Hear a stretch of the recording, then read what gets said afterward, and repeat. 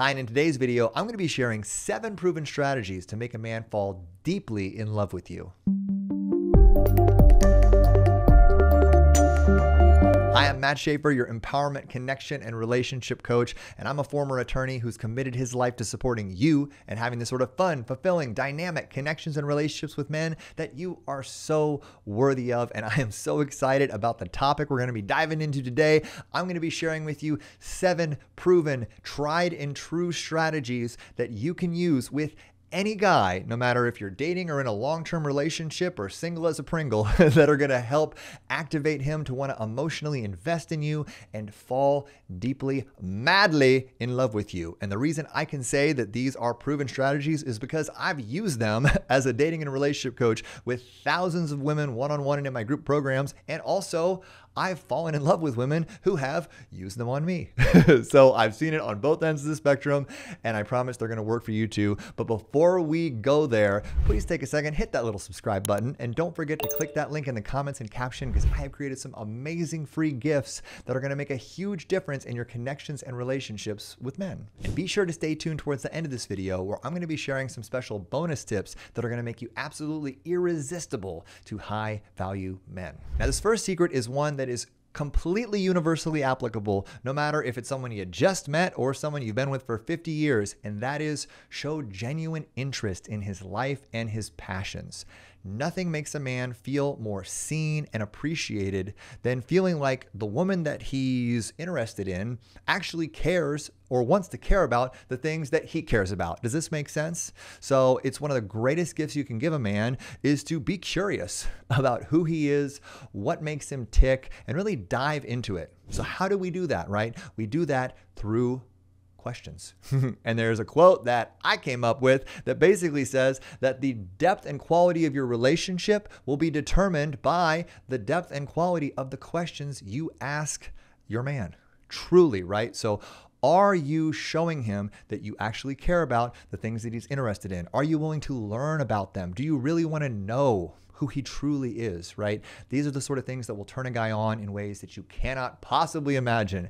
So for example, say he's into tennis, like I am, right? I am obsessed with tennis. And if a woman that I'm seeing, if a woman that I'm dating, if she is willing to watch tennis with me, if she's willing to ask about the scoring, want to sit down with me and watch a full match, like I love that because it gives me a chance to talk about something I'm passionate about. And it helps me really feel like she wants to participate in something that means a lot to me. And a kind of an added bonus, right, of really taking the time to engage in and be interested in something that a man really cares about is that you get to have shared experiences with him. You know, and I've had beautiful experiences with partners in my life where we've watched like a really memorable tennis match together and gone through the highs and lows of it and rooted for the same person or rooted for different people.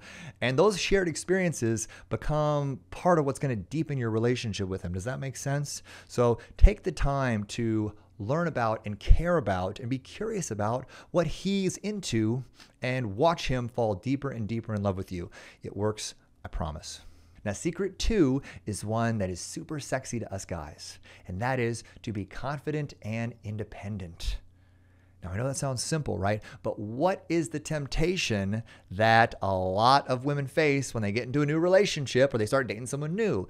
It's to lose themselves in their connection with their partner and just sort of assimilate into their lives. Can you relate to that? I know I can. I've been on both ends of it. But one of the most attractive things you can do with a guy that you're dating is to maintain your hobbies, your interests, your passions, your own life. It demonstrates that you see yourself as high value and that you're not going to rely upon him for your happiness. And that's a really, really, really important point. You don't want to make your happiness or your sense of fulfillment his responsibility just because he's someone you're dating or he's someone that you're in a relationship with, right? Because when you're doing that, what are you making that relationship feel like to him?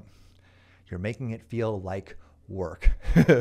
And this speaks to a core point of what the masculine is craving from the feminine. The masculine is craving freedom. One of the great ways to create polarity with the feminine between the masculine is to be a source of freedom and happiness and joy and expansion for men, and to be freedom from the heaviness of his career, of his job, and of those aspects of his life. So maintaining your own autonomy and being responsible for your own happiness and fulfillment is actually going to make him attracted to you and admire you more. Plus, it's going to take any pressure off of him that might kill the polarity that's building between the two of you as you get to know each other. I hope that makes sense. So what does this look like in practice? It means as you're getting to know a guy and you're dating a guy, it's maintaining your hobbies. It's going out and traveling. It's doing yoga, painting, whatever your stuff is.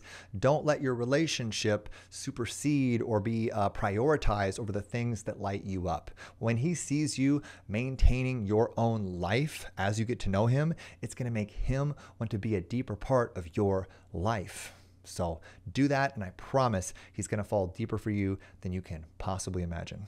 Now, secret number 3 is a huge one for cultivating deep loyalty emotionally with a guy that you are dating, and that is to be unconditionally supportive of him and what he's up to in the world. And this speaks to one of the core things that the masculine is craving from the feminine, is that we want to be seen and acknowledged for what we are up to in the world, what we are doing, what we are building, right? So one of the greatest roles you can play in our lives to help us emotionally invest in you is that of the cheerleader. But here is the thing. It must be unconditional for it to be effective. So, of course, we want you to acknowledge us and to support us when we're going for that big promotion, or when we're competing in that Ironman, or we're doing these big things in our life and we're being successful with them. But here is the trick, is that you can't just be supportive of a guy when he's succeeding. If you really want him to fall in love with you deeply and profoundly and madly, it's also important that you support him and you cheerlead him and that you show that you believe in him when he's struggling, when he's failing, when he's in his dark night of the soul. Because I can tell you this from personal experience, a lot of men have a story that the only value they bring to relationship is when they're succeeding. That the value we have is as a provider, and it's only that we only matter, that we're only enough in relationship when we're winning. And if we're not winning, we're a failure and we can't provide. Therefore, we have no value in relationship. So if you're able to unconditionally be there for a guy when he's struggling, when he gets fired, when he has a health challenge, when he has all this different stuff coming up in his life, he's going to understand, oh my gosh, she actually cares about me and wants to be in relationship with me for who I am, not just for what I'm doing in the world. And that is something that is so profoundly meaningful that it will make a man fall deeply and madly in love with you more often than not. So I encourage you, with any guy that you're getting to know, let him know with the big things and the little things and everything in between, how much you appreciate what he's up to in the world. Support him with the stuff that he's doing and give him that positive feedback, and he's going to appreciate it. It's going to mean so much to him. Now, secret number 4 is a very seductive one and a very powerful one, and that is keep the mystery alive. And when I say that, I don't mean be deceptive. I don't mean hide the ball from him or don't tell him who you are, but let him discover who you are over time, right? Give him some information about you, share aspects of yourself, but don't try to lay it all on him all at once. For example, please don't share with him your entire relationship history on the first date. So when I was 16, I dated Jake, and Jake was on the football team, and you know what? He didn't treat me right at all. So then when I was 17, I broke up with Jake, and then I dated Dylan, and Dylan was actually even worse. And I realized that Dylan reminded me a lot of my dad, because my dad, he was not a nice guy at all, and he did this and this and this, and so that was really bad. So then when I was 18, I dated, can you see how that would be really overwhelming? to any guy who's just getting to know you? Let a man uncover and unravel the mystery of you over the course of weeks and months, because the key thing you want to remember here is that men create value over time with the investment of their time and energy. So by allowing a man to sort of uncover the puzzle of you over the course of weeks and months and subsequent dates and adventures that you go on together, you're helping him see you in a higher and higher and higher way and see you as a higher and higher value woman. So I hope that makes sense and that you're able to sort of meter out the way that you share yourself with the guys that you're getting to know, because it's really going to help them develop much deeper emotional investment in you. Now, secret number 5 is one of my personal favorites and absolutely one of the most important ones on this list, and that is to be playful and fun. I am telling you, there are a few things that are going to turn a man on and open his heart to you more than making him laugh and sharing and co-creating fun experiences and adventures with him. Because you got to remember this core point: inside every man is a little boy who is dying to play. He wants to get out. He wants to get out of the heaviness of his life, and you can be that loving interruption to that heaviness and an invitation for him to step into play. We have a very high play drive that if you can activate that, it's going to deepen your connection with him and set you apart from any other woman who's just going on typical dinner and a movie dates or whatever, or just the typical boring dates. Like, make a man laugh, have fun with him, and it's gonna like turn him on in ways that he was not expecting. So don't be afraid to tease a guy about something that you find silly about him, or break out into a spontaneous dance party in the middle of the kitchen, or invite him on like a fun date to an amusement park or somewhere else fun. I'll never forget, I went on a date recently where we went to an arcade, and I wasn't sure, how she would respond to going to an arcade, because that's kind of like a masculine place, right? And the moment we got on the air hockey table, she got this look in her eyes and she started talking smack and started playing super aggressively, and I could tell she wanted to win so bad, and I immediately started laughing, and I was so happy and activated by that because I knew we were going to have a great time throwing down. Her competitive, fiery nature and her willingness to like go all in, it was very activating to me, and we ended up having an amazing night. So ladies, don't be afraid to play with your guy, and I promise you it will help open his heart and help him fall for you big time. Now, secret number 6 is a foundational aspect of any healthy and sustainable relationship with a guy, and that is to be passionate and affectionate with him.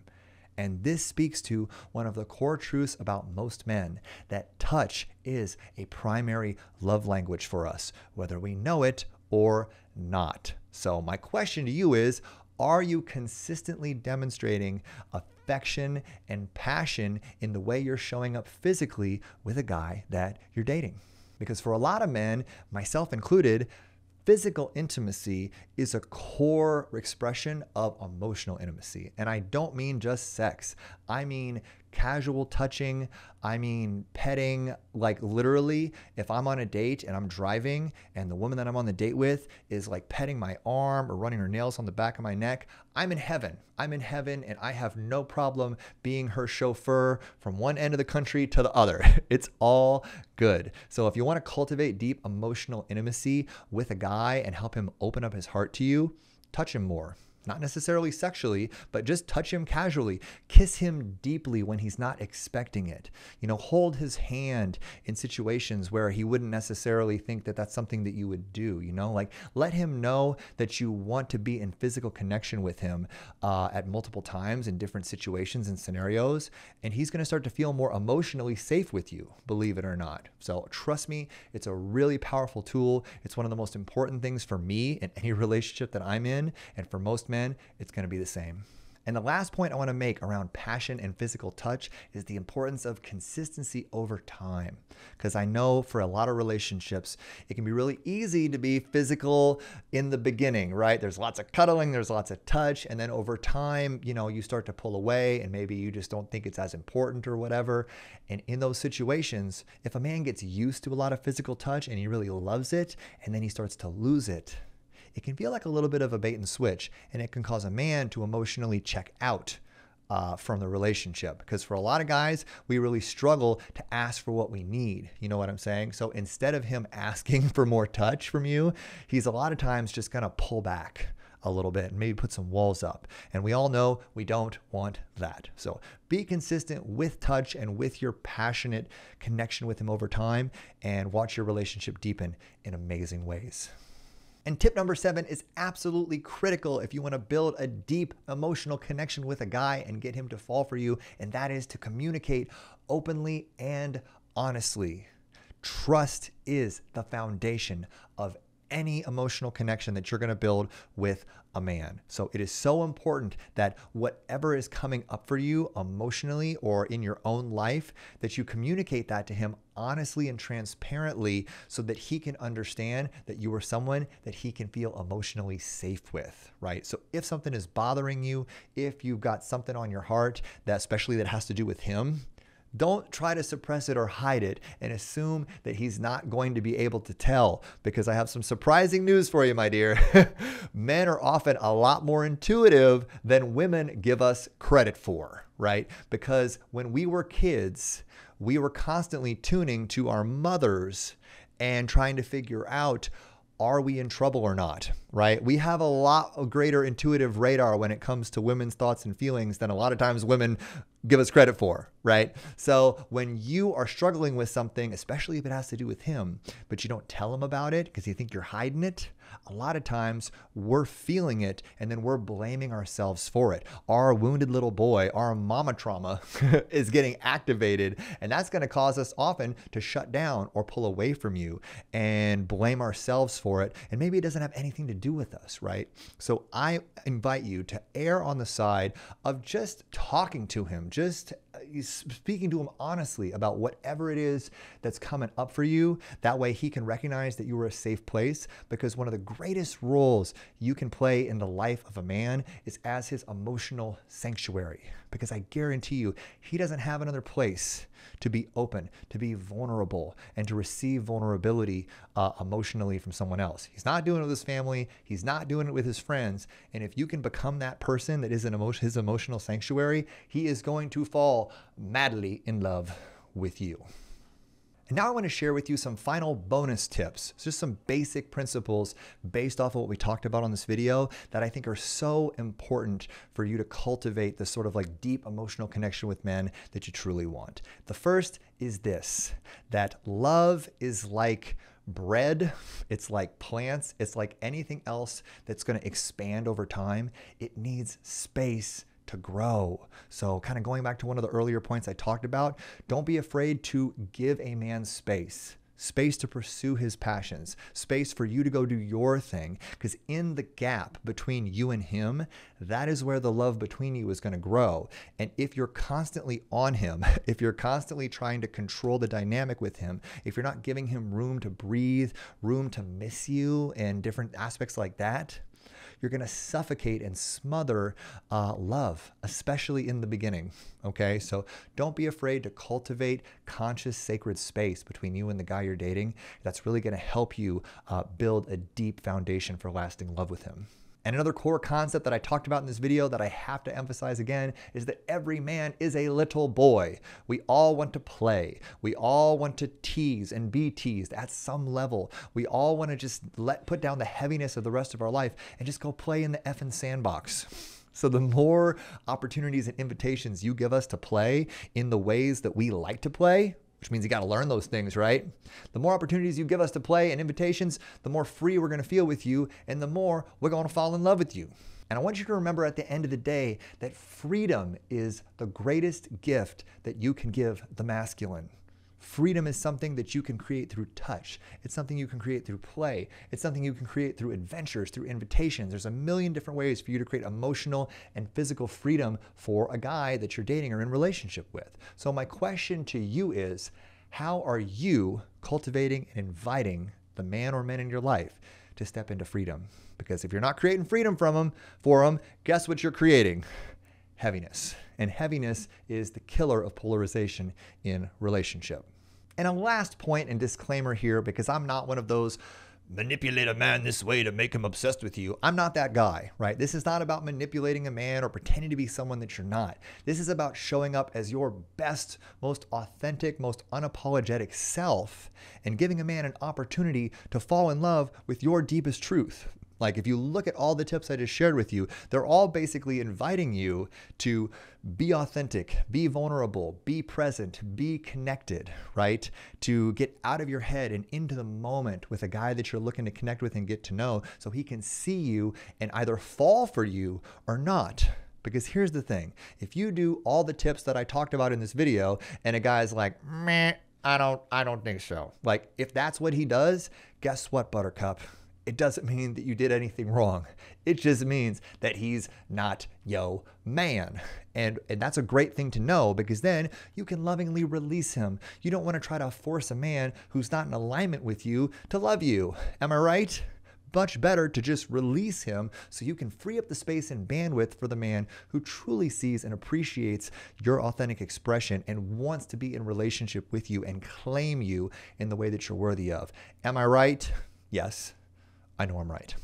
Because if you take anything away from this video, I want it to be this: that your ideal partner is out there and he is waiting for you to show up out there in the world as your most authentic, vibrant, magnetic expression, so he can find you, see you, and claim you in the way that you so deeply desire. So get out there, have fun with it, and watch the magic unfold in your life if you apply these tips. So I hope you enjoyed 7 foolproof secrets on how to get a man to fall deeply, madly in love with you. If you apply these tips, let us know in the comments how they work for you. We love to hear from all you guys and get the comments going and the conversation going down below. And be sure to click that link in the comments and caption, get some amazing free gifts that are going to make a huge difference in your connections and relationships with men. And be sure to stay tuned for this next video, where I'm going to be sharing with you 10 signs that a man is emotionally investing in you. So if you're doing these things, you're going to be able to watch this next video and see things that he's going to do back to you in the way he's showing up that are going to let you know that he's falling deeply in love with you. So enjoy that video, and I look forward to seeing you in my next one. Bye-bye. Number 1 is they embrace your flaws with open arms and a smile. And this reminds me of a really great quote that we come to love not by finding a perfect person,